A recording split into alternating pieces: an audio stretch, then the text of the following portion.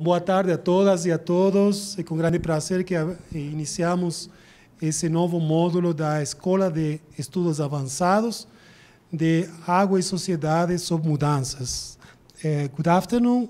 We are just starting a new module of the School of Advanced Studies on Water and Society Under Change, being granted by the CAPES, Brazilian CAPES, and also with the participation of Professor Raghavan Srinivasan from Texas A&M University, United States of America, and Professor Daniele de Almeida Bresciani, Federal University of Pelotas. I am Eduardo Mario Mendiondo, chair of this school, and here we have the CEO of this school, Gabriela Chiquito Gesualdo, who I would like to thank also your management. So this is a very short introduction. I will pass my word to Gabriela, and after that, here to Daniele, and finally, but not least, to Professor Raghavan Srinivasan. I am very, very proud for this CAPES contribution, and also for the participation of Professor Srinivasan and Professor Bresciani with us during this week. Thank you. Thank you, Professor. Hi, I'm Gabriela. I'm the one who is sending emails for you, and I'm going to stay with you this week, sending informations, emails, any doubts, you can contact me. And I hope you enjoy the course. Thank you. Good afternoon, everyone. I am Daniele Bresciani. I am a professor at Federal University of Pelotas, and I'm really glad to be here today and this week with you. And here, I graduated here, so for me, it's really special to be back and with both of my advisors as well. So I'm really glad. Well, thank you. That's all. So, Srini. Good afternoon again. I'm just coming directly fresh from the airport, so I hope I won't go to sleep actually while I'm talking to you. It's very informal, so please ask questions. I'm very happy to be here. This must be like a nth time he's hosting me right now, Dr. Mario and Professor Mario and Daniele and the whole group, actually, Denise and the group here. So this is like a second home for me, actually. So just like she's homecoming here back to the university, this is a second home for me, and I've been here more frequent visitor than anybody else. And I'm really happy, and I'm really glad I could come this week and be part of this program. And anything I can contribute to your science or your knowledge, please feel free to ask questions. Actually, that's the best way for all of us to learn, actually. Okay? Thank you. I would like also in time only to mention that also that is part of some logos here. Sorry, that's in the next day we are putting the logos of Texas A&M. Sorry, that this was on our fault, and also the Federal University of Pelotas here is over there. But here we have some groups are very important supporting these ideas, this brainstorming. Some of them are international, some are Brazilian, national. So one of them is the Panta Ray Decade for the International Association of Hydrological Science. This is Water and Society Under Change. It's the same logo of our School of Advanced Studies. So this is this logo here. Also, we have an interdisciplinary research group on education and research in disasters. So this is this logo, the CEPED. Also, we have this logo is the Interdisciplinary Center of Applied Mathematics to Industry, or for industry. That is this logo here. We have also the Interdisciplinary Center of Climate Investigation. This is the INCLINE. This is an interdisciplinary group also. The National Institute of Science and Technology on Climate Change, also an interdisciplinary group working in Brazil and in overseas countries. And of course, here the logos of our graduate program, our School of Engineering, and of course the logo of FAPESP, CAPES, and CNPq, because they are partially or fully granted this this moment. So thank you very much for coming, Srini and Daniele, and we'd like to ask you together applause to them and making the best greetings for a fruitful week to everyone. Thank you very much. So again, good afternoon. What I'm going to talk about today, how many of you using or heard about SWAT? Okay, 1, 2, okay, quite a few. So what I'm going to do is, first few slides, I'm going to talk about the SWAT as it exists today. Then I'm going to talk about our next generation of SWAT that we are developing called SWAT Plus. Okay? So most of the time I'll be spending is on the SWAT Plus. Why are we doing this, and what are the major changes or major development in SWAT Plus that might become useful to your research project and so on. Okay. So for those of you who may not be familiar with SWAT, SWAT has been in existence for more than 30 years. And it's a product of making more than 45 years. Of course, I'm pretty much about 25 years I've been with this group, actually. So, but it is much before my time. They started working with a model.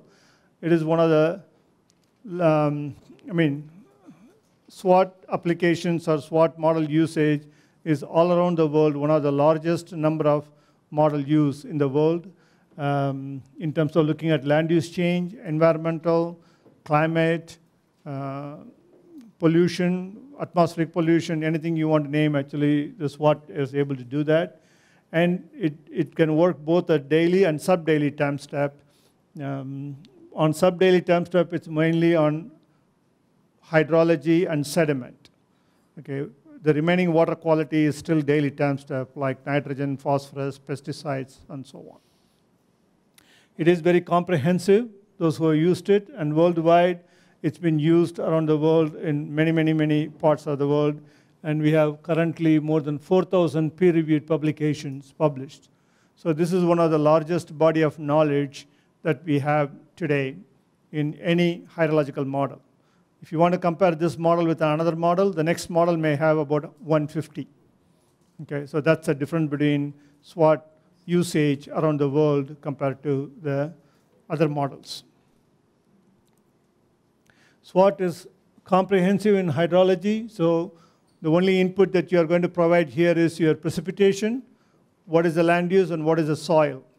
So the rest are all model predicts. It predicts how much is evapotranspiration daily, how much is runoff, how much is lateral flow, how much is return flow back to the river, and how much recharge to the deep aquifer. So this is computed on a daily basis or sub-daily basis for throughout the simulation period, whether that's 1 day, 1 year, hundreds of years, depending on the data that you have, both for the past and also you can look at it in the future. Okay? And again, this is the erosion equation. I'm not going to go through that, actually, just to give you an idea. It's also computed on a daily basis. We compute both erosion and sediment deposition. Okay? So it computes what's happening in the landscape, how much of that erosion reaches the river, and once it's in the river, how does that transport within the river, actually. So we have various equations that you can choose to track the sediment deposition and scouring and erosion along the channels. SWAT can also handle comprehensive nitrogen cycle. Okay? So here we divide the nitrogen into 3 forms: atmospheric, air, soil, and water. Okay? And we have both organic and inorganic form, actually. So meaning soluble form and attached to sediment form. So it's a comprehensive picture of looking at the entire nitrogen balance as its input into the system. So you have all the inputs, all the outputs, and also what stays back in the soil in the various form. It also calculates all the conversion factors from residue to soil to plant and to runoff and leaching to the groundwater. Everything is calculated in SWAT, actually, as far as nitrogen is concerned. Same thing for phosphorus. Phosphorus is not as detailed as nitrogen actually, but because phosphorus by nature is not soluble, okay? It attached to sediment, so it does not dissolve quickly and move with water. It moves with sediment. So wherever you have a lot of sediment, you are going to have a lot of phosphorus also, okay? So in addition to that, we also route the water, the sediment, the nitrogen, the phosphorus, pesticide, bacteria along the river from top of the watershed to all the way to the outlet of the watershed. So we have a simple steady state model that tracks your movement of pollution along the river actually, okay? You can also have wetlands and water bodies as well as ponds in the modeling system. So this is just to give you how does the in-stream, meaning in the river, how does the nutrient transforms actually. We keep track of 4 forms of nitrogen. So these are the 4 forms of nitrogen: organic nitrogen, soluble nitrogen, nitrate, nitrite. 2 forms of phosphorus, dissolved and organic phosphorus. 2 forms of oxygen actually. One is the dissolved oxygen, another is the carbonaceous oxygen demand. Then algae, two forms of algae, okay? All these things are tracked both in the river, but also in the sediment column in the river actually, okay?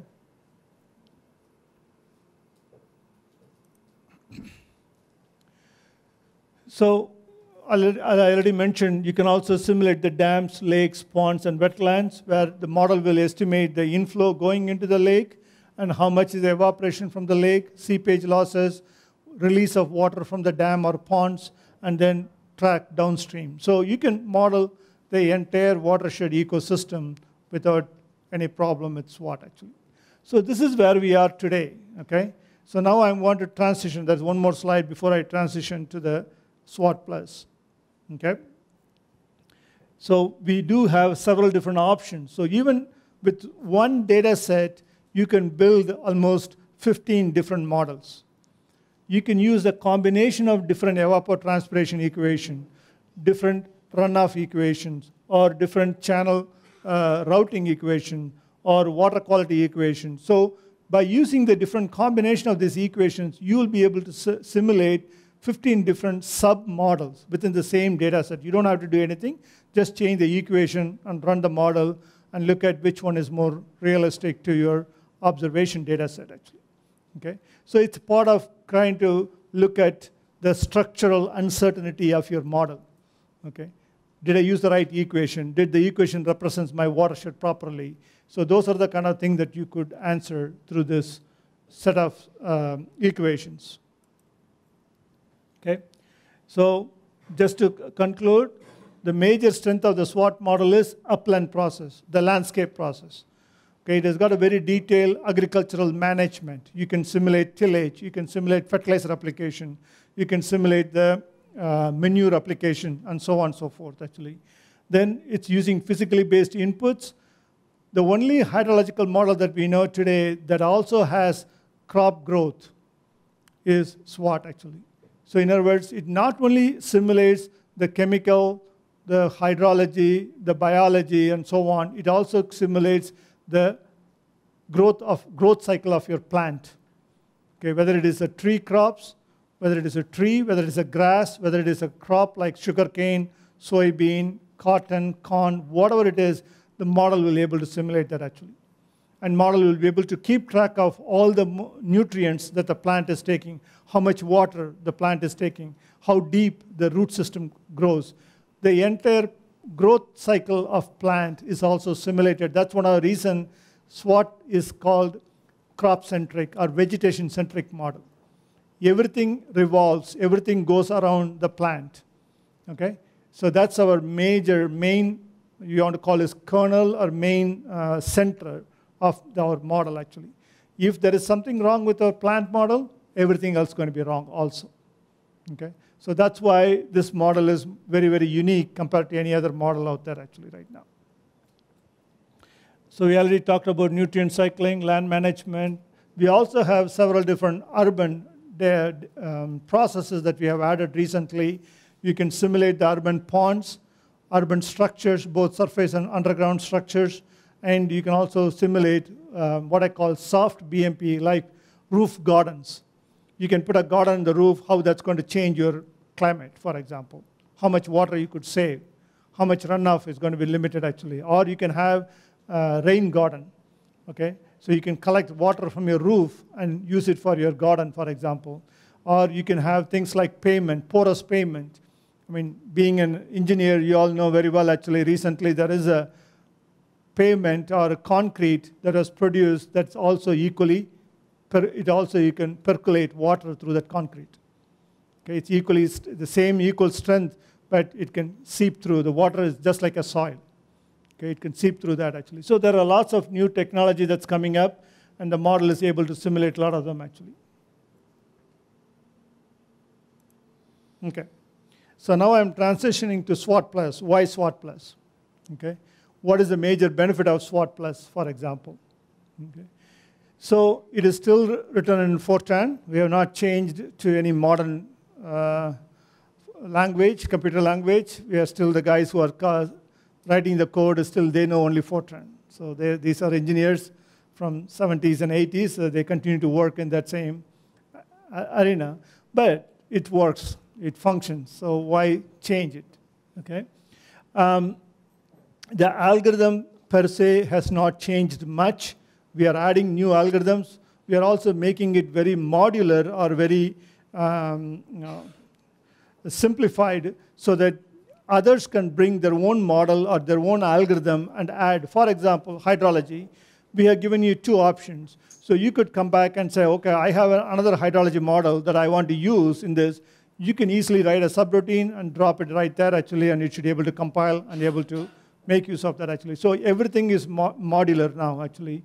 So it'll be easier to integrate other models or other components, not the entire model, even the components you can bring in and integrate with SWAT, actually.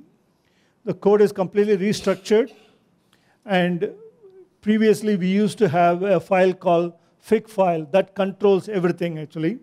Now we are changing that to spatial objects. I'll talk about what is spatial objects in the next slides. Okay?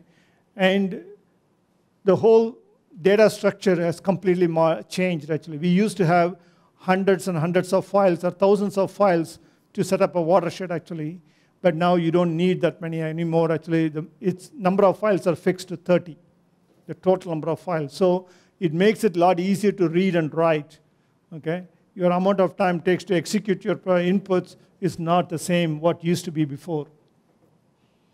And the most important thing is it helps us to work as a community. Meaning I can develop a part of the model and able to share that model with another group that may be more sophisticated or more knowledgeable about different processes, and they could take it and run with it, actually. Okay?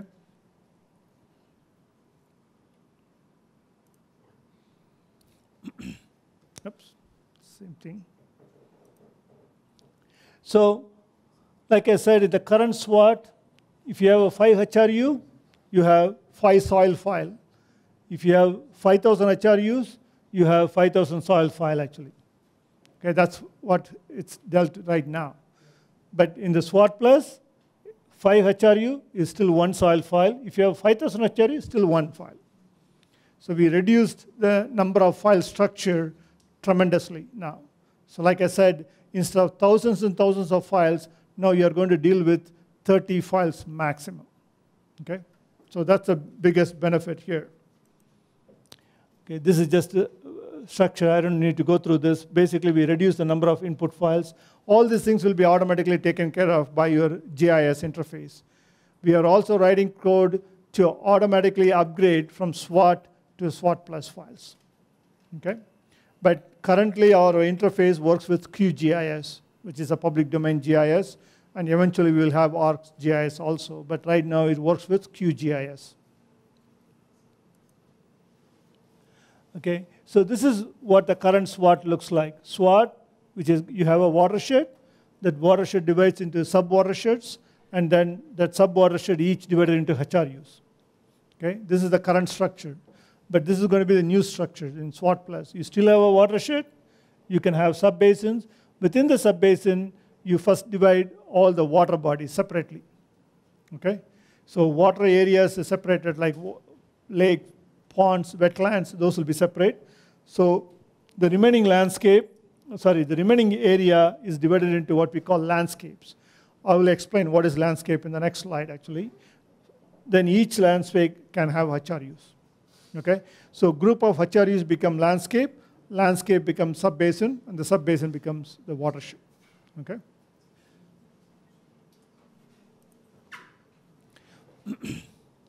So it helps us to simulate the water areas more realistically. Until now, we were double accounting some of the water areas in the modeling system. So this will help us to eliminate that.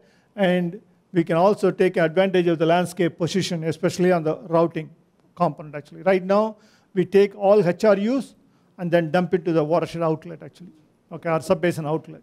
So now you can route from field to field if you want to, actually. Okay?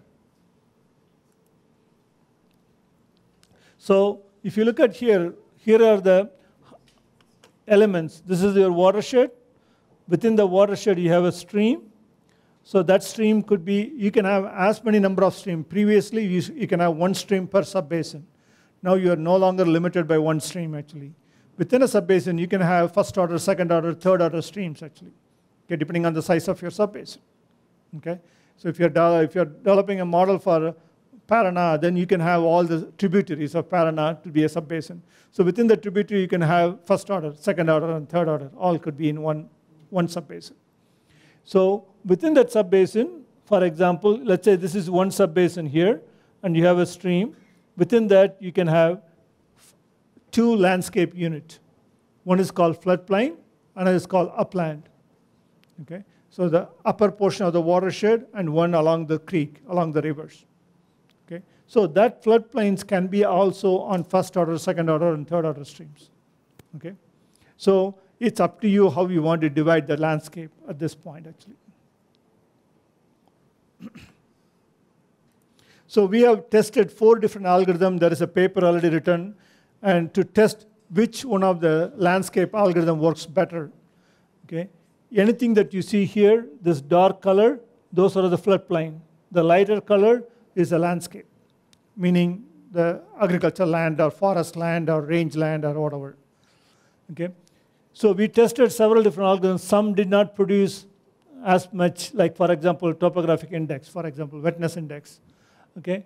The slope position produced somewhat decent, the uniform flood stage, and the variable flood stage, actually. So we tested all of them, and then we finally settled on the slope position, actually. That seems to produce more realistic, because we compared that map with our flood maps. Okay? So that produced better, but there is not one method that's going to fit for every project, actually. So this is what's available right now. Within that, we have 2 options in the Q-SWAT. Tomorrow and day after, when we go through, I will talk about that more, actually.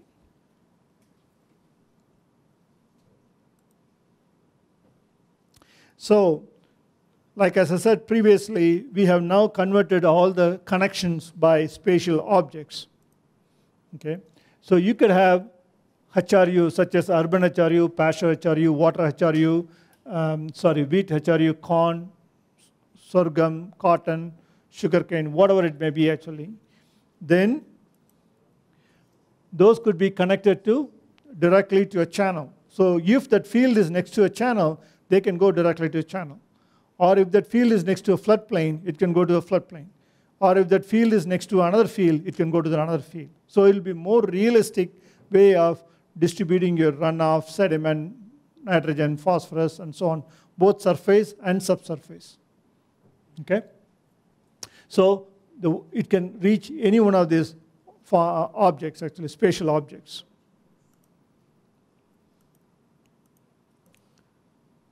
So you can take, say, even you can portion that, actually. You can say 75% is going to the channel, remaining 25% going to a reservoir, for example, below the ground. Okay? Or you could say 100% of them is going to aquifer, for example. If it is a recharge zone and there is a water, nothing is leaving the field, it's not going to the river, it's all percolating to the groundwater, you can run the water through ground also actually. So you as a user have a full control on how the objects, the spatial hierarchical response unit connected to which form. Previously, always it has to go through a river. Okay? So now you are not restricted to only to the river. It could be a landscape, it could be another HRU, or it could be a reservoir, it could be aquifer, it can be anything. Okay?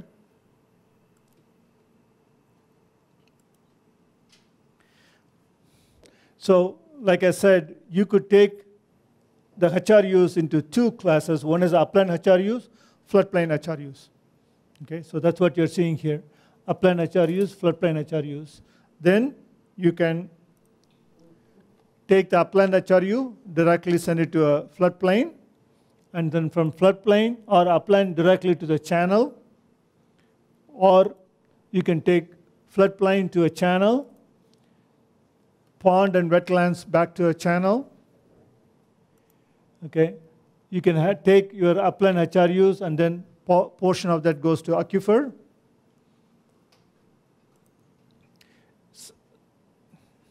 And from aquifer to aquifer. So you can have multiple aquifers. You are not restricted to just one aquifer actually. Then you can have floodplain going to aquifer, aquifer back to the channel, which is the base flow, and channel to channel connectivity. So you can see it's a completely integrated system that you can pretty much model any complex environment with this. So you're not restricted. You don't have to assume, you don't have to simplify your watershed structure in order to simulate. That's what you have been doing until today with our current SWAT. So this is going to help you to change all those and be able to have more realistic application or more realistic way of integrating actually. So you don't have to take reservoir back to the aquifer anymore actually. It's going to go to the downstream. It doesn't go up the stream actually.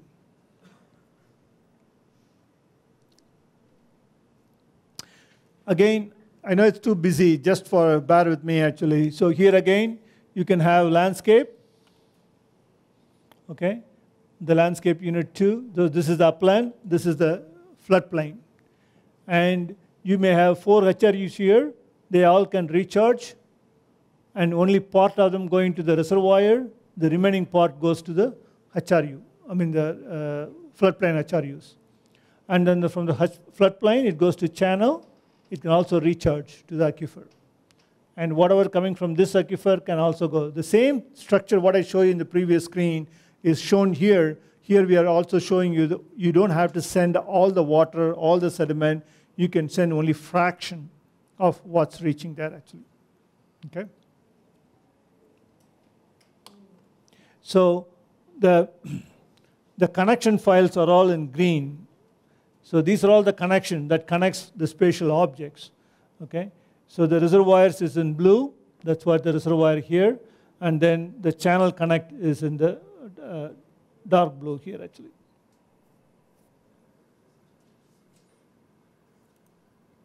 You can even have endless connectivity.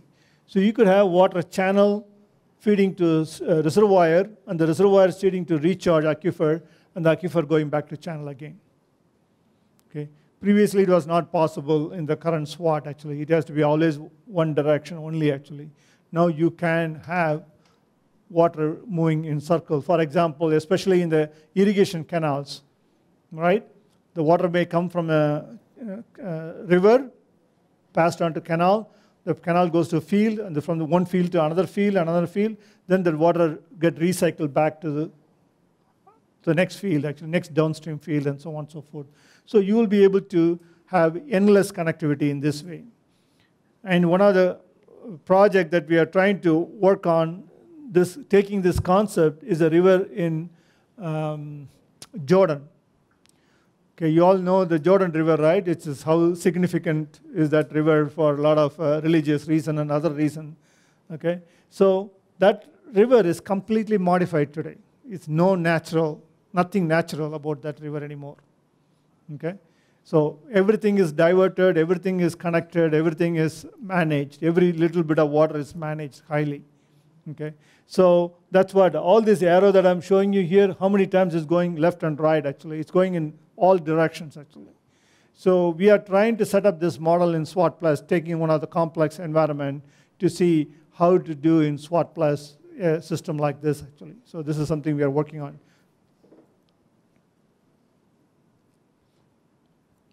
Okay. So far I talked about the landscape and the connectivity and so on. We also have simplified or enhanced significantly how to represent water bodies in SWAT. Okay? So you could have, if you look at this one, you could have just one reservoir or one lake or one pond. This is how it was in current SWAT. Okay? But in reality, if you look at it, that same lake may span across multiple sub-watersheds. Okay, you cannot have, you have to pick one sub-basin right now in SWAT. Okay, like a virtual lake. And then you may also have a lot of what we call playa lakes. Playa lakes are the local depression. So these are the areas where you have local depression. It is not draining to a river. Water comes and collects, it's a lake, simple lake. So you could have hundreds of lakes like this, for example, here. Okay? It all have a small drainage. But they don't drain to a river, actually. They just drain to the local depressions. You can represent that easily now in SWAT. Okay? SWAT Plus. And you may have a marshland where the water comes to the marshland and then it could bifurcate. Right? So if you go near the ocean, so the river, the major river comes, it goes to a floodplain, and the water will go in 10 different directions, actually.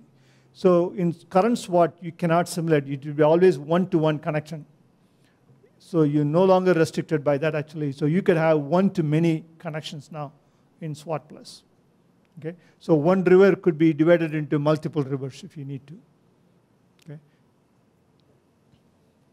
So those are all some of the major benefits. And then finally, the unconnected drainage, meaning the water goes and suddenly disappears in the soil.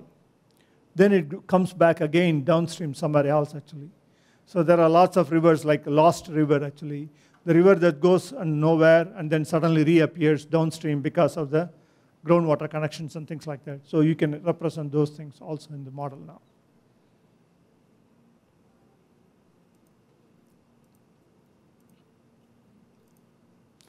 So this is what's happening now. I mean, this is what current SWAT is doing. You have one sub-basin, or it's okay, this is, let's say, a watershed with 3 sub-basins. You have 3 streams. That's how it's represented in SWAT right now. Whereas in the SWAT Plus, you could have one, same 3 sub-basins, but the stream, there could be a main stream, there could be a second order, and first order streams, actually. You can have as many orders of streams as you want. And this is all upland. The green, light green is upland. This yellow is floodplain. Okay? And you can also have connectivity. So here is a first order, second order, third order. Okay? In the same sub-basin, you can have multiple orders without any problem there, actually. So that's what I'm represented here.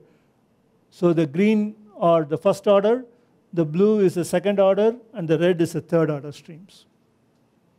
Okay? So you can have multiple orders in the same sub-basin. Unlike previously, you have only one. So when I route it, I'm routing only here. I'm not routing all the small segments in the model, actually. I'm assuming they are all conservative, meaning they are not transforming anything, actually. By doing this way, with taking into account of every field, every edge of the field connected to a river, you are able to simulate almost every stream miles in the watershed. So if I look at it here, for example, the annual erosion, where does the erosion comes from, actually? If you look at it, most of them are coming from your first order streams. Okay, this is a mile, this is the tons per year. I think this is the length of the stream. For example, first order stream is 18,800 kilometers long, and it produces this much erosion here, actually. Okay? So we were not even looking at any of these before, actually. The first order and second order, we were not looking at it. We are looking at only the third order streams when we are simulating the current SWAT, actually.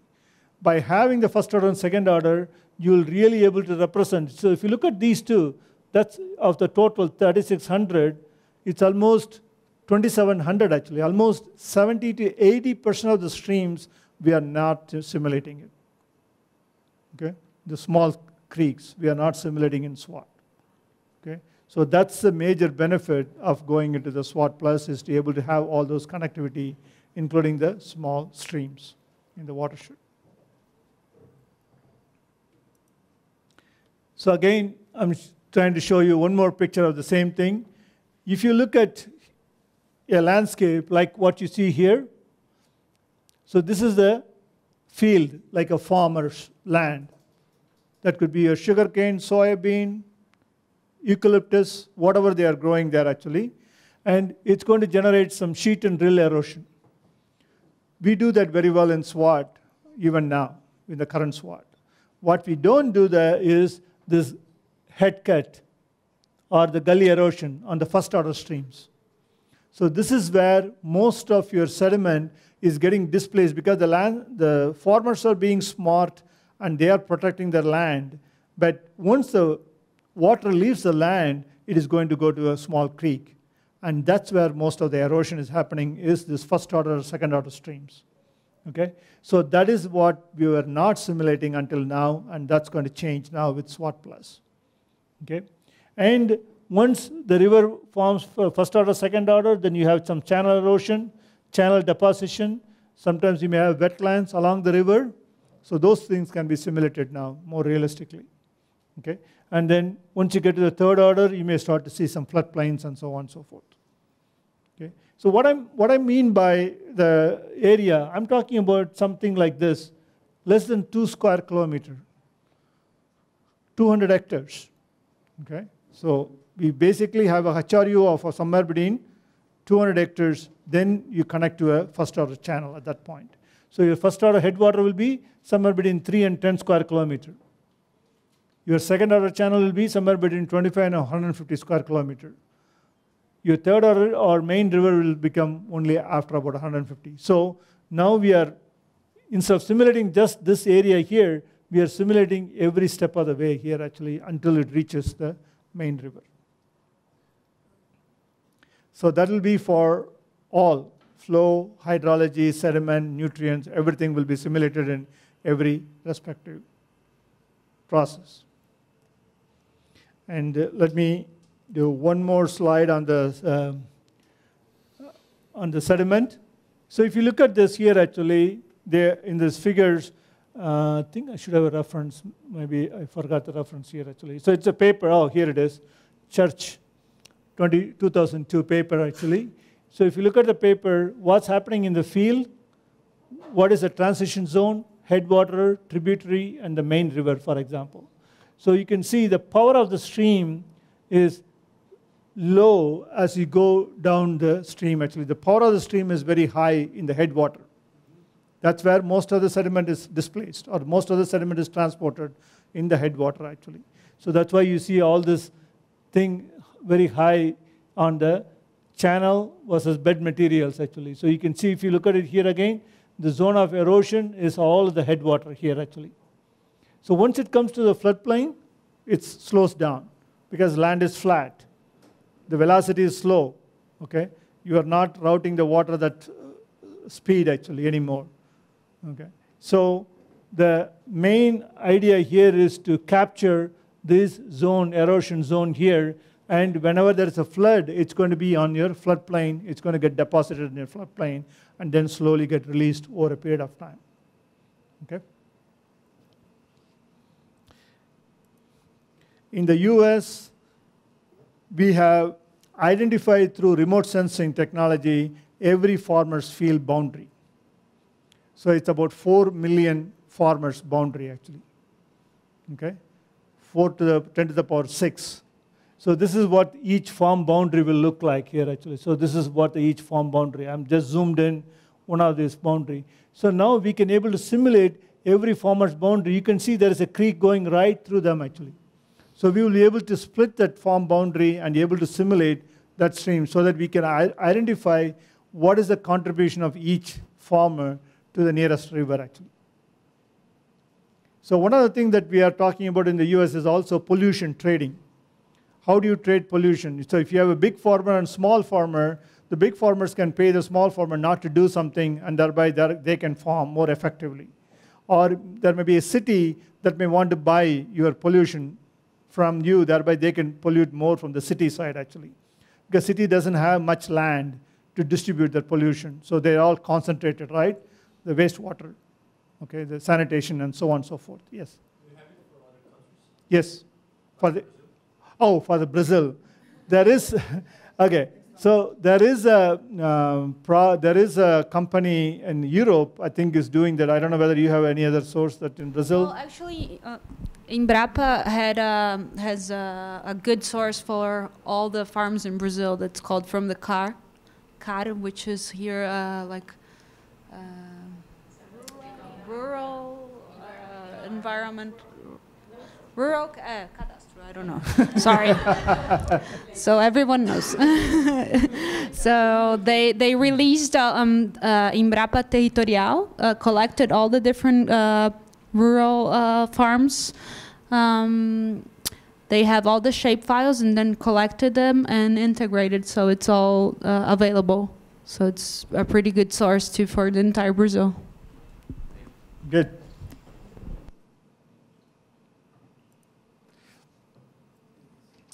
So just to give you a clear picture, if you take a farm or a field like this, actually, they may have a drainage ditch right here, actually, and they may have a stream that's going there, actually. So water could go either here, or it can go to the drainage ditch, and the drainage ditch comes and connects back to the river. This is man-made or human-intervened ditches, drainage ditches. So you'll be able to simulate all those more realistically with SWAT+.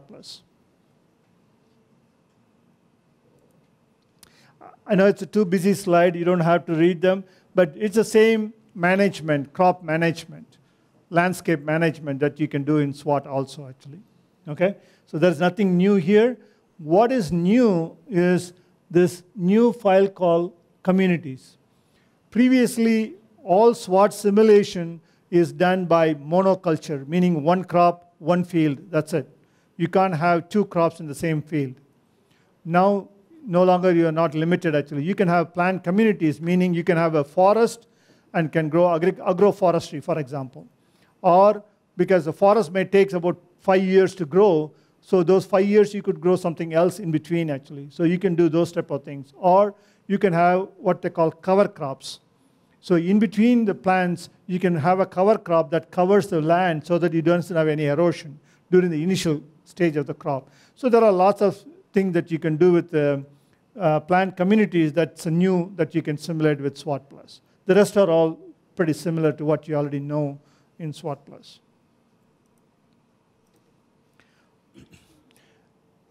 One of the other thing, again, this is published in a paper, so you may want to read that actually. So here we have introduced decision tables. This is a big change from the SWAT to SWAT+. So what is a decision table? You can have some kind of a conditions. If that conditions met, you can take action. And within the action, you can have multiple actions or single actions, actually. So in other words, it's like in a coding algorithm, it's if, then, else. Okay? If this is true, do this. If that is not true, do this. That's basically what this is. Our decision table is all about. So every decision, every day, you can trigger different decisions. So that's what the farmers do, actually. If it's going to rain today, they're not going to apply fertilizer because it's going to run off. It's going to wash out, actually. So they're not going to apply. So that means you can say a rule that's saying that if there is a rain more than ½ an inch or more than 25 millimeter or more than 15 millimeter, don't irrigate or don't apply fertilizer. Don't apply pesticides. Okay? So the model will automatically will not apply, and it will wait for a day where it is a clear day or less wind or less of some, whatever the condition may be, before applying that particular. That's what farmers do. Okay? In the current SWAT, you don't have this feature. You say on May 28th, I applied fertilizer. It's going to apply fertilizer. Whether it's rained or not rained, it's going to apply that fertilizer. By doing everything by decision, not only the crop management, you can do this for reservoir management. Okay? You can do that for point source management. Okay? So if there is going to be a major runoff event, actually, you can't treat all those water, right? You're going to let the water go. So that means you can trigger that automatically in the model, thereby your raw sewer may go and collect the river, actually, because there's no amount of treatment facility can hold that much water. So a lot of this realistic phenomena can be implemented through the decision table, actually. Okay? Here is an example of that. So here is an irrigation example.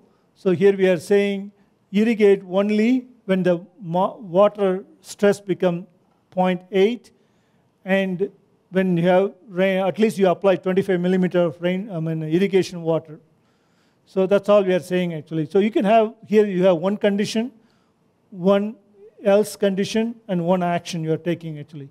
But you can have as complex as you want. We have certain equations that is very, very, very complex, actually. Okay? So if you can have multiple criteria that you want to meet before that could be used.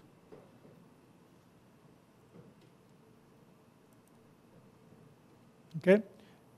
So the structure of the decision table can be understood easily by the model user. The decision tables more accurately represent the real world complex decisions, and the decision tables can easily be maintained and supported. So that you can share your decision table to your next project, actually, and you can recycle them as many as you want. You don't have to recreate them every time, actually. Because decision table is now a data. It is not a one-off input to the model, actually. It's a data that you can recycle them. It is possible to have more than one alternative? Yes. Yes. You can. No. You can have as many conditions as you want, as many alternatives as you want, actually. Yeah. I can introduce scenarios of... Yes, exactly. This is what they use for land use change scenario. So you can say, if you are in this year, this day, I want to change this HRU 50% to forest, another 30% to something else. Is it possible to include economic information? Which one? Economic information. Not yet. We have not gone there yet, actually. But if there are specific things that you have thinking in mind, we can certainly incorporate that, actually, right now.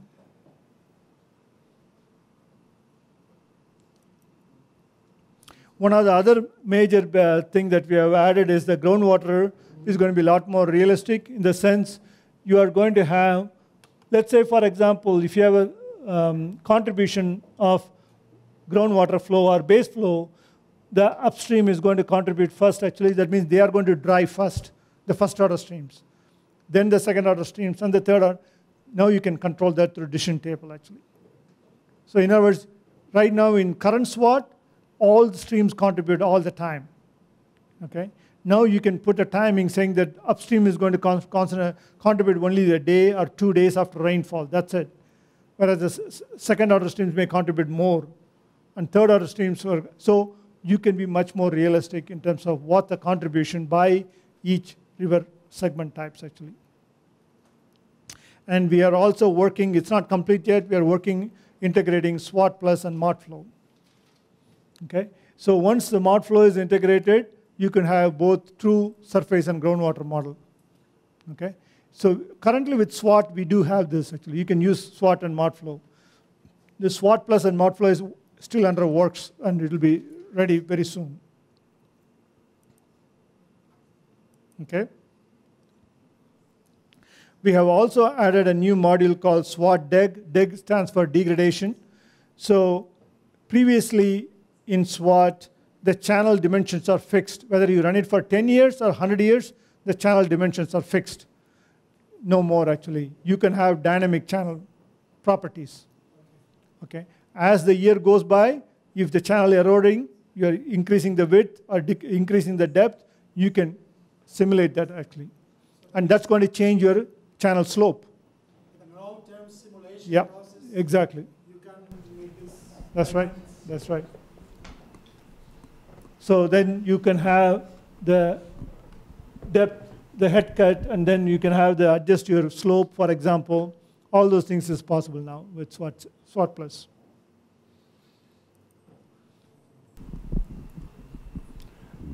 We are still working on this. Yes, go ahead. I have a question. Yeah. And how can you validate this information? How can you get this? Is it based on observed data, or? I mean, it is, on the long term, yes. So what we do is, at least in the US, we have aerial photographs from 1930s to now. So every 10 years, you can go and look at the photograph to see how the channel may have changed. Or you can, if you are a geology background, you could go to the stream and be able to walk the stream. There you can get, both based on the year, how the erosion may happen actually. Whether this erosion is happening now or this has happened 20 years ago, for example. So there is what they call carbon dating. Okay? So you can be able to look at the carbon, you can look at the CCM. So there are specific metals that you can go and take the soil sample and be able to analyze it. So we know CCM means it's this time of the year it's happened actually. So you can look at those things. Oh, let's take an example. The upper Tietê River Basin, so in the upper part where São Paulo main city is. So in the last 100 years, we have several huge changes in the channel and floodplain. That means we can, say, reconstruct the historical time series in order to catch up the dynamics we had in the past, and also to project the future. Next, the channel widening, climate change, and even the floodplain. Okay.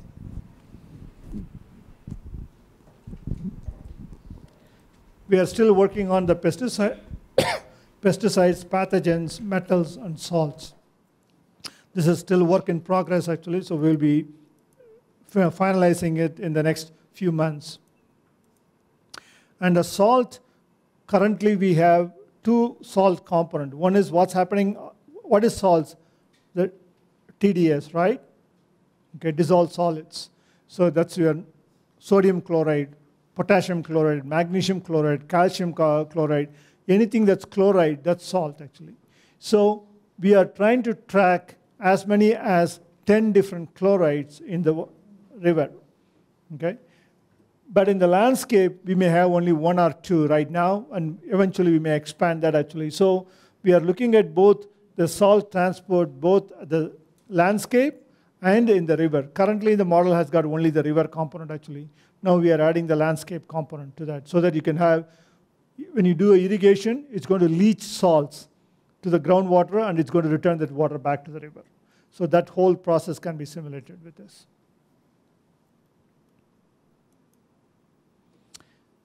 Previously, when you print SWAT model output, let's say you want monthly output. You have to set monthly and get monthly.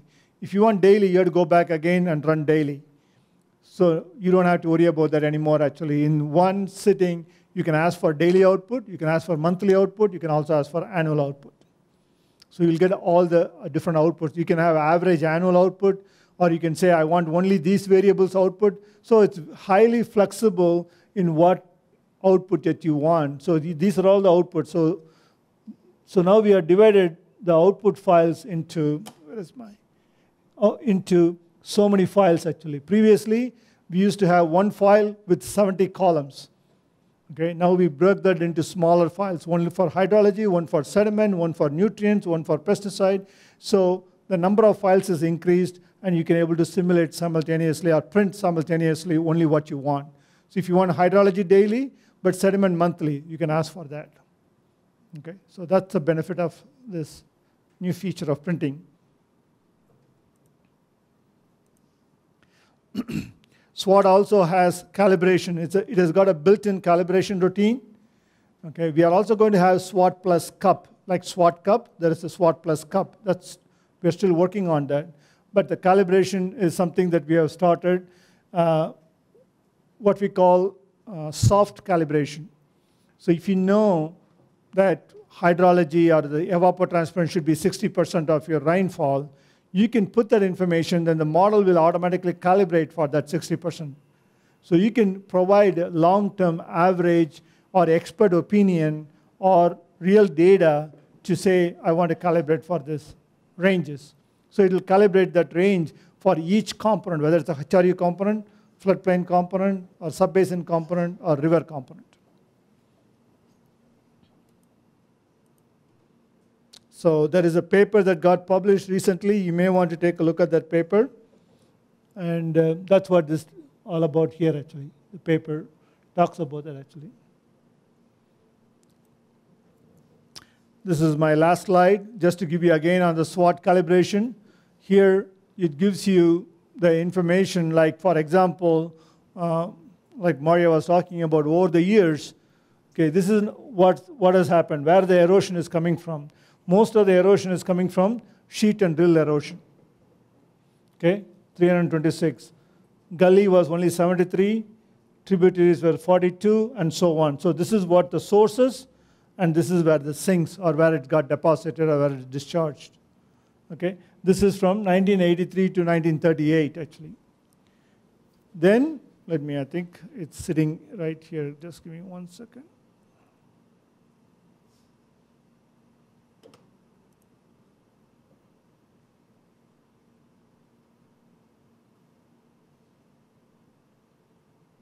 So you can see over the period of 1938 to 1975, they have reduced significant sheet and drill erosion is 114 now. Now it's displacing to more to gullies and more to tributary and so on. Now from 1975 to 1990, the same river was studied by various people actually, both observations and models, aerial photographs. They looked at so many different data to do that actually. There is a paper, I think I should have cited somewhere here. So if you look at now, your sheet and drill erosion is much, much less. Overall erosion, the thickness shows you how much erosion was there at that time. Okay? So in these times, this is how much erosion was there. And these periods, 38 to 75, this is how, and today how much. This is the total erosion here, and here are the contribution from the sources and the sinks. So you will be able to simulate realistically something like this. This is our goal, to use SWAT Plus to do something like this over a multi-period actually, or over a long-term period in terms of channel deposition, channel dynamics, and channel degradation, and so on and so forth actually. Let me stop right here, and maybe I try to answer a few questions you may have actually. Yeah.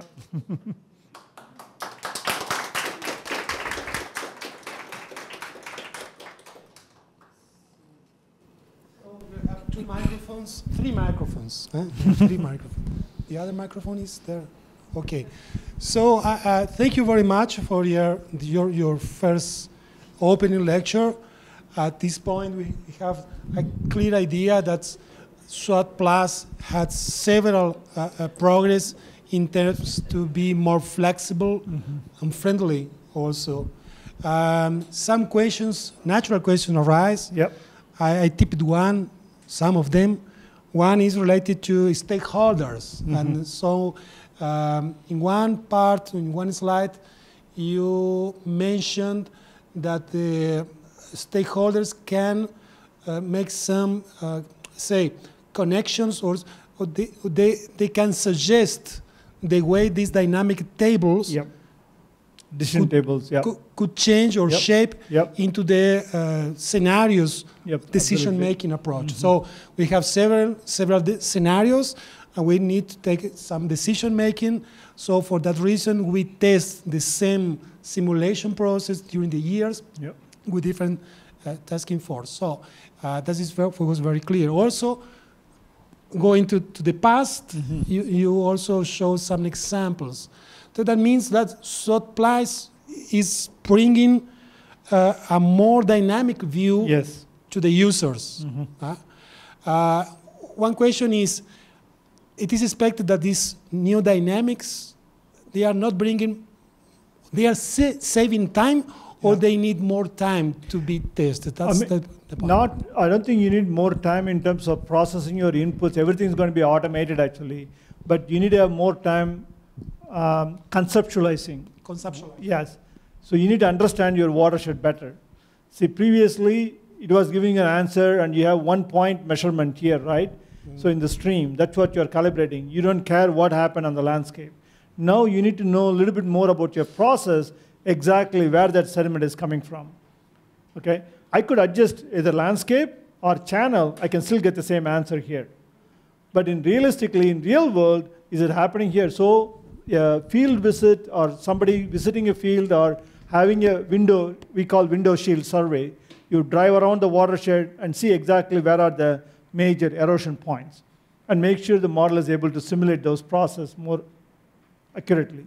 So just to give you that one point, actually, I'm not going to spend too much time here, but just to give you an idea, I prepared this slide. Okay.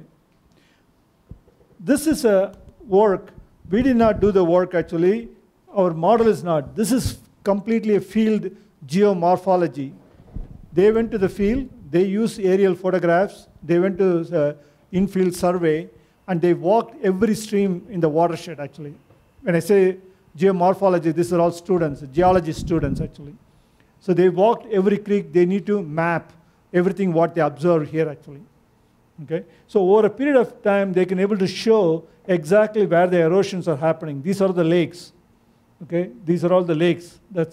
So you can see this is a lake and this is a lake. Okay? So they can able to clearly show this is the creek that's producing the most of the erosion to this lake. If you allow the SWAT and you have measurement only at the lake, I could have averaged the whole area, right? I would have got the same answer here. But that's not true. The real picture is the actual erosion is all happening right along this main river here, actually. So in order to represent this, I need to know what's happening in the watershed. Without that knowledge, I would not be able to model. I mean, model may give you relative differences, but if you want to be more accurate, this is 3 times more than this, I have to have some field knowledge or understanding of what's happening there, actually. So this is completely independent data that we verified by running the model so that we can do, not only we are able to produce at the outlet of the lake, but also on the landscape, spatial distribution of where the sediment is coming from is able to be captured through the model, actually. So that's what the SWAT Plus would allow you to do that, because now we have the first order, second order, third order streams, which is not there before, actually. So that's a major difference. Does that make sense? Yeah, yes, of course. And so that means we need to spend more time conceptualizing our system approach in terms of sources and impacts. That's very clear. So that's very important to hypothesis testing. So we need to spend more time creating how our brain is testing the hypothesis before that simulating. Because sometimes we are expecting the simulation process and to run up some graphics and to be happy, but we need time to continue to spend about the a priori assumptions. Thank you. Yes, I would like people to be introduced by themselves, the name, what is their origin, also the bachelor of what's science, or the nationality also. Okay, thank you. This is your time. Why did they ask? The camera is over there. Yeah. If you like, then it's much more worse. Here. During this week, all people are coming here to make the questions. Okay. If they know they are not being to be good grading. Yeah, it's so bad to be cherry-picked, actually, you know. So I'm Ali, I'm Iranian, and I came from USB, Piracicaba. But I'm studying soil physics. And my question was about that. You told the infiltration is modeled by Green Amt, but how about the layer below that? I mean, does it use Richard's equation, or it's a tipping bucket model? Tipping bucket model, right now. And after that, but we do have the mod flow. Oh, okay. So if you want to integrate the mod flow, mod flow goes for unsaturated, or yes, unsaturated and also unconfined and confined layers. Okay.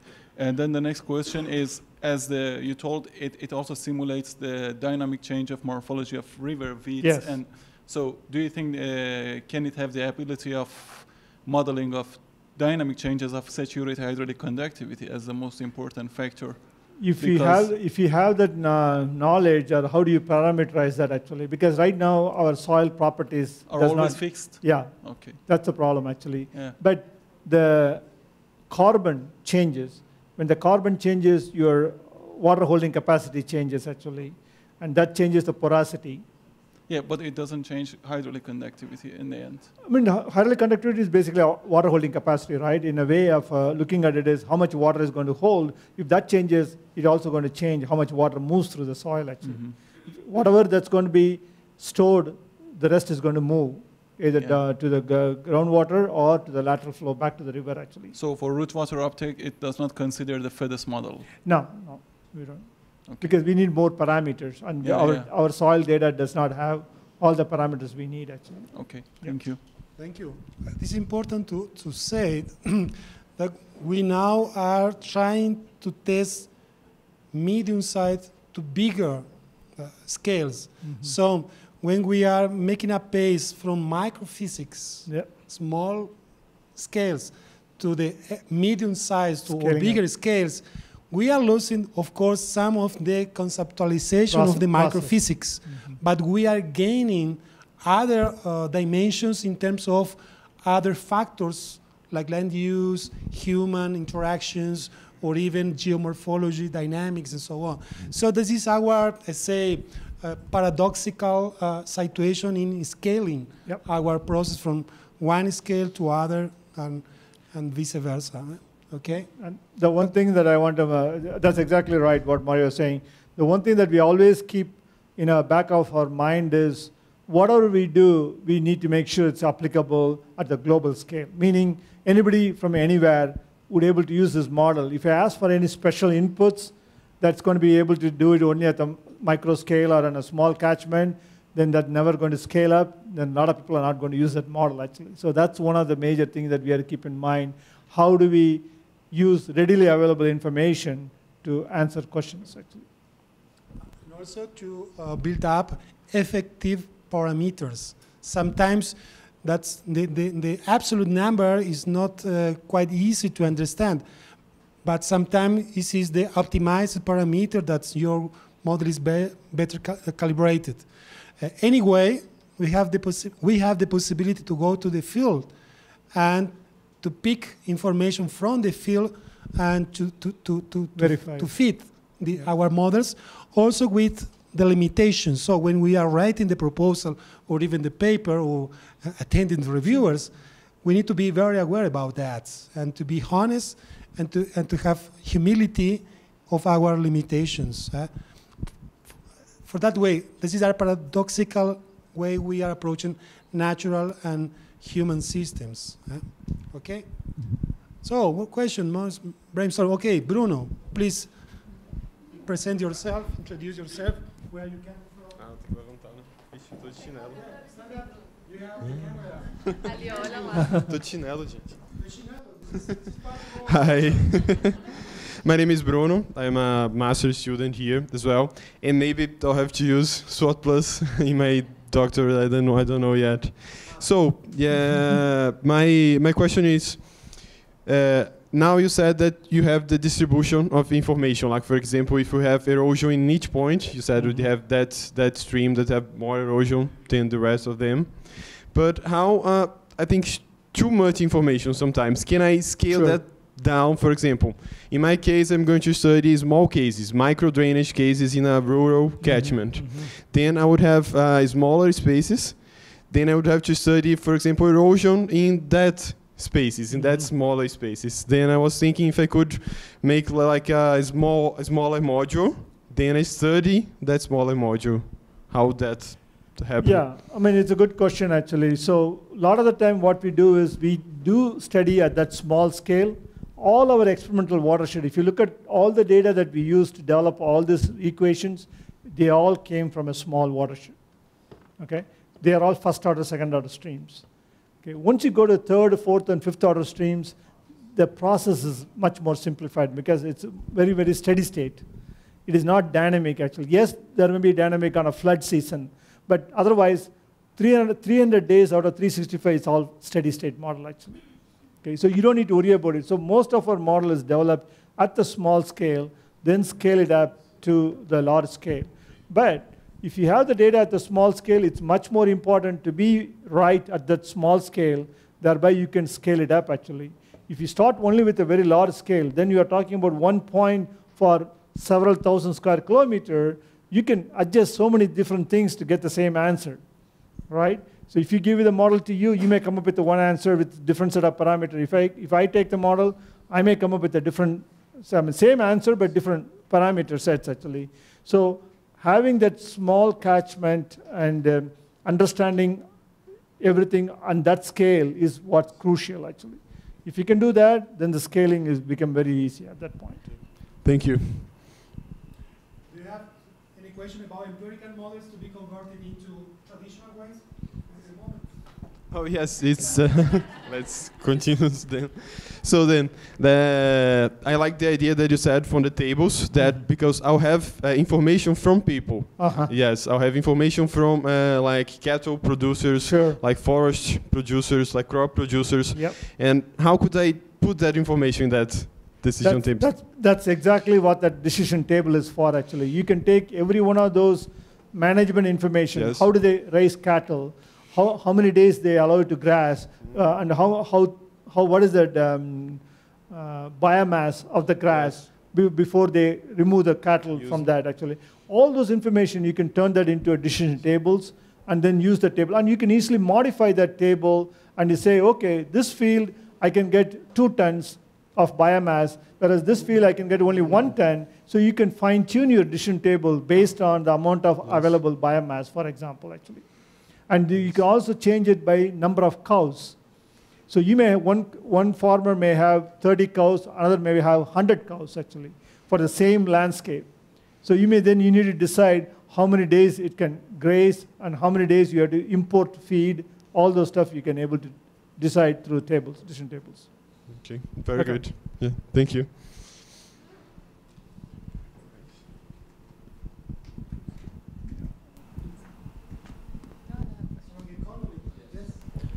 Professor, there is a group from Federal University of Campina Grande, and they are following your presentation. They will be watching the course during this week.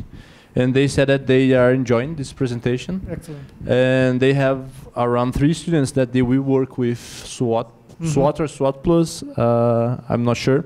I'm in touch with Professor Carlos Galvão from that university. Okay. And they said that, this is their words, we are very interested in using time series of evapotranspiration, land use and seasonal characteristics of deciduous vegetation, such as caatinga, where leaves fall during the dry season, changes in LAI from month to month. Yes. And they also said that they appreciate the participation of Dani and they really like you. Okay. Yeah, okay. The leaf area index, certainly you can change through the decision table or in the plant table itself you can change, actually. Previously, all our crop growth model is based on temperature based, actually. Meaning, if it is warm enough, it can grow. But now we are changing that both temperature or precipitation. So if you are in the equator, like plus or minus 25 degrees from equator, they are mostly tropical vegetation. So they grow based on, because the temperature is throughout the year, they have temperature. So they are not limited by temperature, they are limited by precipitation.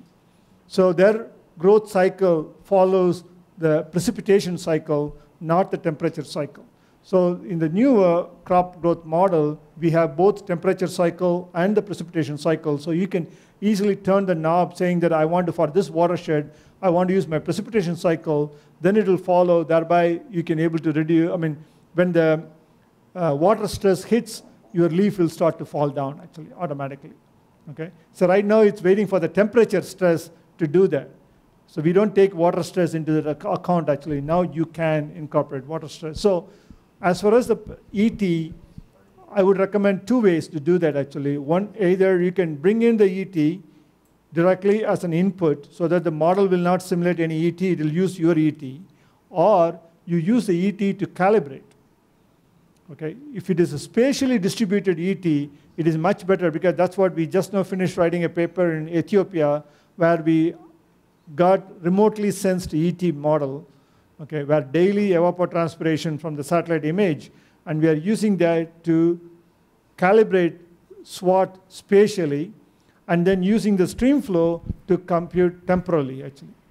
Okay, so that we are using stream flows validation, and ET as calibration, okay?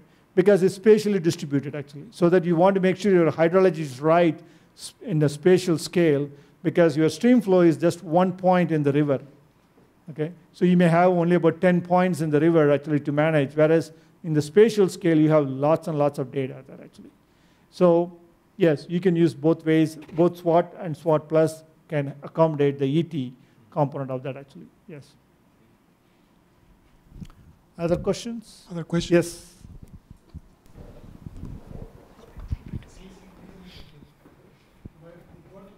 No, no, that's okay. I can understand Portuguese. I have right there. Ai, que bom. Oi, boa tarde. Eu sou a Denise, eu sou geógrafa e faço doutorado na saúde pública. E eu estou estudando escoamento de agrotóxicos em pontos de captação de água para abastecimento público. E eu tenho a informação dos produtores, dos agricultores e de pontos de irrigação. Mas eu não sei se eu vou conseguir monitorar agrotóxicos na estação de tratamento de água. Eu consigo estimar, a partir do que eu sei que eles estão aplicando na propriedade, eu consigo estimar no canal principal o quanto está chegando de agrotóxico naquele ponto, e se eu posso usar só o dado de vazão para calibrar a modelagem. I was thinking Mario was going to translate, so I was like, oh, okay, she can say everything, because I was. But okay, so Denise, right? Denise, she's actually a geographer, and she's doing her PhD in health. Public health. Oh. So she's interested on pesticide application in agriculture, especially, but in terms of water supply. Okay. So how that can affect in water supply and in the water treatment plants. But she has information from the field and from the farmers on how much they input, pesticide. But she wants to know. Yeah, so she wants to know how much pesticide would have in the treatment plant, sure. But she has no data in the treatment plant. Okay. I asked Danny not to translate, but to take the answer. That's it's okay. But thank you very much for. I thought it was easier to translate there. Okay, we have. I mean, pesticide is one of the way underutilized module within SWAT, because SWAT pesticide is very, very good in the sense EPA, Environmental Protection Agency, uses the SWAT model for pesticide registration.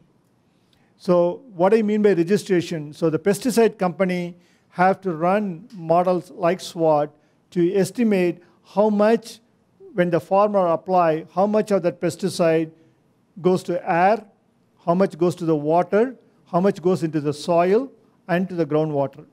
So they have to estimate this, and then only EPA will give them approval to apply. So if they say you can apply 2 kilograms per hectare, and that's going to produce more pesticide in the river, thereby your fish is going to get killed, or your drinking water supply is going to get contaminated, they will not permit that, actually. So they will say you have to reduce to 1.5 or 1 is the maximum permit, because whatever permitted, farmers can apply only up to the permit level. They cannot apply more than that. So if you know actually what the farmers are applying, you can use that in the model and run through that and then estimate both what's left in the soil, what's in the groundwater, and what's in the river. And we have done that study for atrazine. There is a specific atrazine. So we did this for 200 drinking water supply lakes in the US, actually. And based on that, EPA has changed the law recently to reduce the atrazine loading. Otherwise, it's too much right now, okay? Because as the science developed, as we get more and more data, we are able to change that through extension of models. Models is one answer. Model is not the full answer, but model is able to inform what is the effectiveness in terms of soil, groundwater, and in the lakes and rivers. Yeah. And we're also doing the same thing for bacteria. chloroform bacteria, E. coli, Cryptosporidium. So we are doing the same thing for bacteria also, actually. So there is a lot of water, drinking water supply has got problem with bacterial contamination, especially from animal manure. Yeah. Good afternoon. Good afternoon. Thank you for Yes. presentation. My name is Denise Tafarello. I'm taking my postdoctoral research here, and I have a question. Yes. Please, Professor Srini, what are the advantages of the use of SWAT Plus compared to SWAT, of course, in the ecosystem services studies? And if you are possible, give us some examples, please. Okay. The major benefit of SWAT Plus is how realistically you can simulate, actually. One other thing I talked about, pollution trading. So pollution trading is an ecosystem services, actually.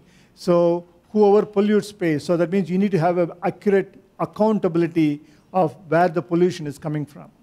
So that's where the SWAT Plus, because right now I can tell you only at the HRU or at the sub-basin level in the current SWAT. I don't know what's happening between the HRU to the watershed outlet, because we just lump them all together actually as one number. With SWAT Plus, you'll be able to see all along the river what's happening. So if you want, let's say if you're a government agency and you have $1 million to invest to reduce pollution, you need to know where it is coming from, right? That's the ecosystem services. So that's where the SWAT Plus would be more useful or more beneficial, is to depict the realistic scenario, the realistic representation of your watershed through the modeling system. That's what we are hoping. Yes, but in this case, for majors, city majors, you know, in the United States, in North America, in Europe, even in Japan, China today, this is raising the culture of every year report of every city. They put how they are getting the greening, the low carbon economy. Yep. So how they are depleting the carbon dioxide emissions and so on.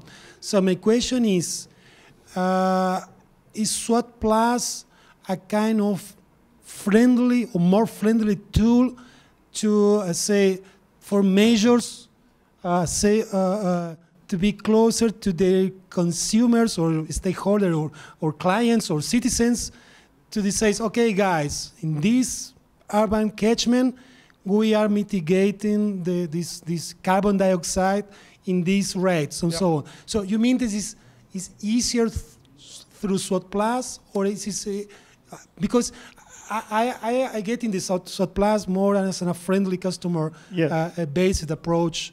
You are exactly but it's still right. maintaining the traditional hydrological validity. No, you are exactly right, actually. That exactly, by representing the realism, we are able to capture that both spatially and temporally.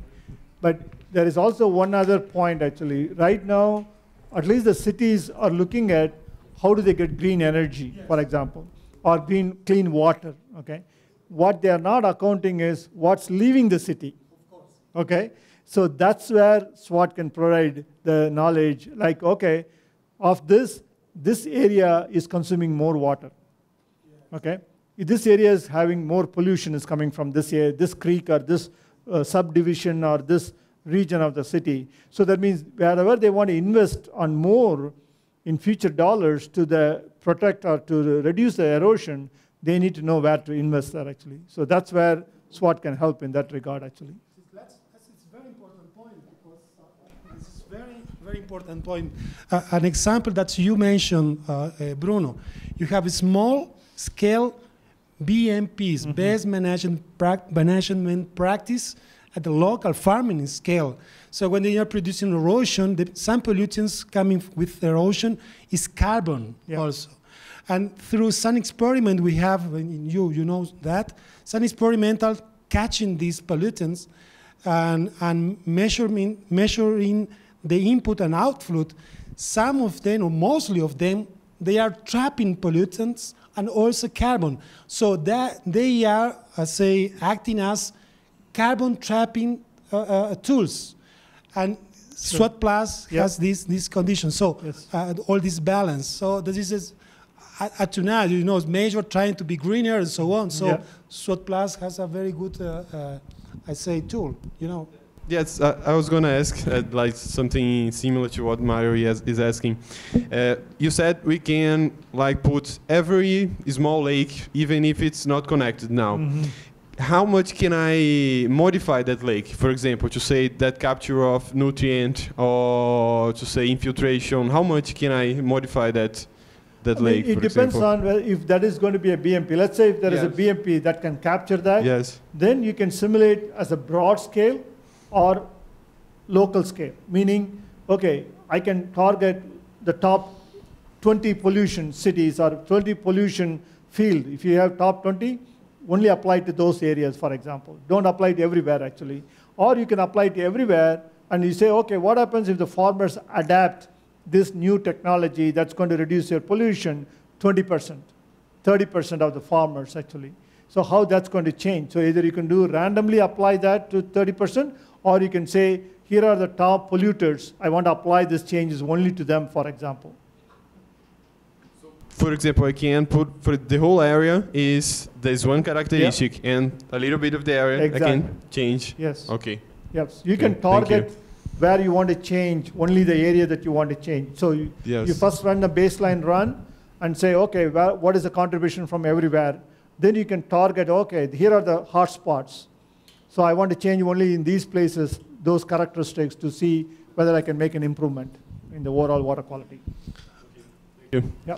I have received a question from the student is not following us, but he's making close to 500 simulations with a bioretention tool, as I mentioned before, and also changing the return period of the precipitation, and also the timing of the precipitation. This is the biggest intensity at, at the beginning or at the end or in the middle, and also different condition of the soil and the land use and land cover change. And also with the uncertainty. This is Marcus. Marcus, thank you very much. You are in the internet just now. And also in quantitative manner.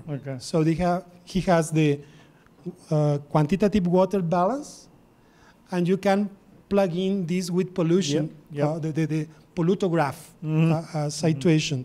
So my question again is that we need perhaps to make some demonstrative pilot projects in Brazil with this quantitative and qualitative, because we have several examples. Here you have several, and perhaps taking a look with what we are doing, our colleagues in Africa and Asia and North America and Europe.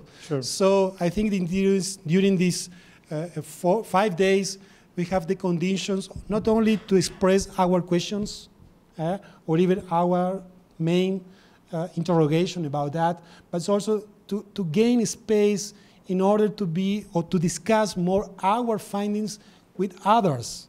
Sometimes we need to finish up our paper and we have a discussion section, and we need to know more about the others. So I think there are plenty of people working with the SWAT and even with other models, plugging swing model with the SWAT, as you mentioned, Qualdo's E or even ModFlow and so on. So I expect that this 5 days course has the chance that we discuss more about how our community is working and exchange more about the reference, the literature we have in terms of hydrological modeling, quantitative and qualitative, more scenarios approach, more user-friendly, customer, stakeholders, decision-making, and so on. So I think the more diverse the course is,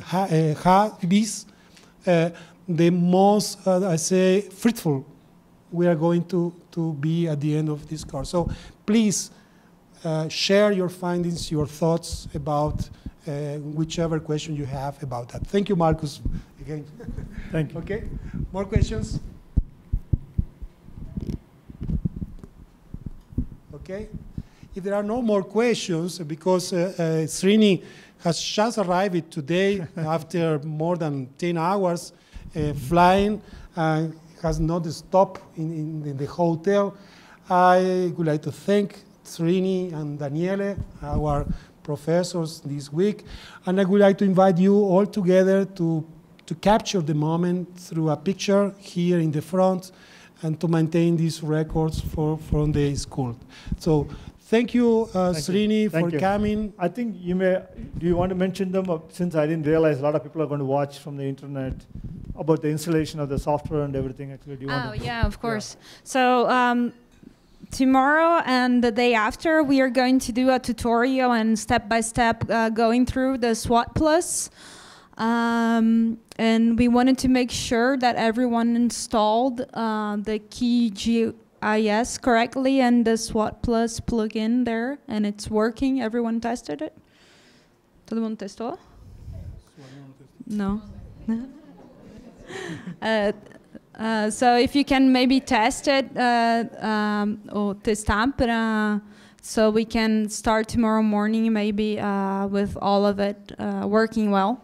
So we can, so have those a who are productive. online, they also. Yeah, for everyone that is online too. So make sure you install the QGIS 3.4 and then the SWAT Plus plugin, and it has instructions on the SWAT website. Also, so the goal is for the next 2 days to do this step-by-step approach, and we want to hear from you as well. As Mario said, that it will be as more fruitful as we hear more from you, and we can adjust whatever we are going, so it can be better for you and for all the ones that are online as well. So please let us know prior to it, okay? Yes, we are just formatting a new project through around SWAT Plus. So during this week, also we have not time to discuss about that and to refine and submit the proposal. So some of you will be invited to fit some inputs. But anyway, whichever the question you have, please in Portuguese or in English, you can find out us. Daniele. Well, I need to say sorry because I cannot follow all the classes because I need to teach. So I have my own lectures outside of this classroom. It's a pity, but anyway, I need to be paid, and my salary was paid, but I'm teaching there. So anyway, please enjoy the course. We have some coffee breaks in the morning and also in the afternoon. And if you find some colleague that's lost the first day today, please, we have still places to join us. So send to them emails to follow us in presence or even virtually by the internet. So now we have 7 or 8 people following us at the internet, okay? So again, please join us during this Golden Week, okay? So thank you. Thank you.